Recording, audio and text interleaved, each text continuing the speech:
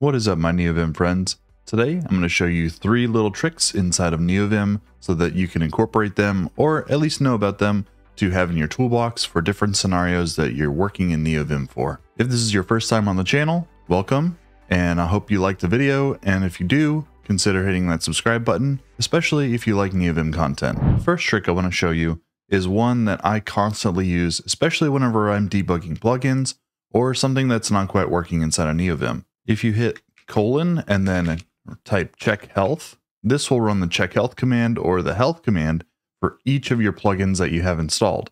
So if I hit enter here, then I get a new tab and it's going to show me that it's running health checks, and it'll run through all the plugins. And at the bottom here, you can see that I have which key installed, and it'll show me conflicting key maps so I can know whenever I have key maps that are overlapping or that I need to sort out. Now, checkhealth will run all the health commands for your different plugins if you don't give it a command. If you wanted to run just the health command for one specific plugin, you can do that and give it an argument. So you can say check health in telescope, and this will run the health command just for this one plugin.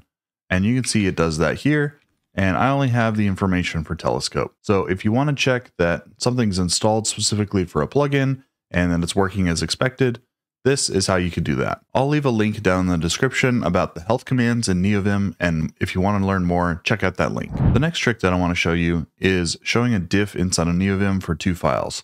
Now, you may have seen in a previous video that you can actually do this -D option, which works in Vim or in Neovim, and this will open files in diff mode.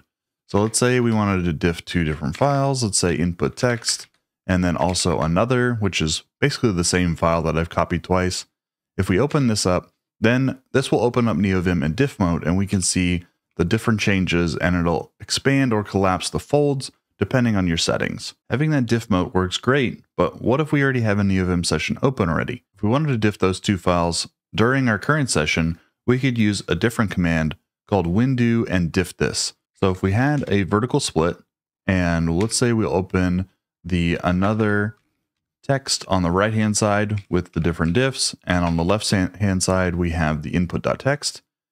If we run windo and diffthis, then this will diff the 2 splits and run this command diffthis in each of the windows.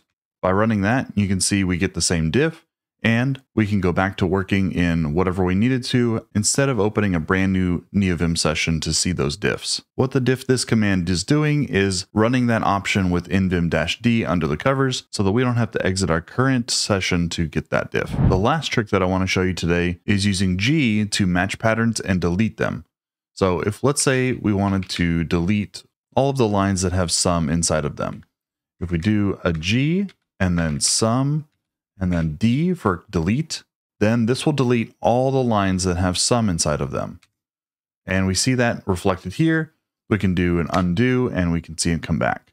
Awesome. Now, if we wanted to do the opposite and have all the lines that were not deleted, how would we do that? Well, we can do a bang here after G. This will delete all the lines that do not have sum inside of them. If we run this, we're only left with a handful of lines.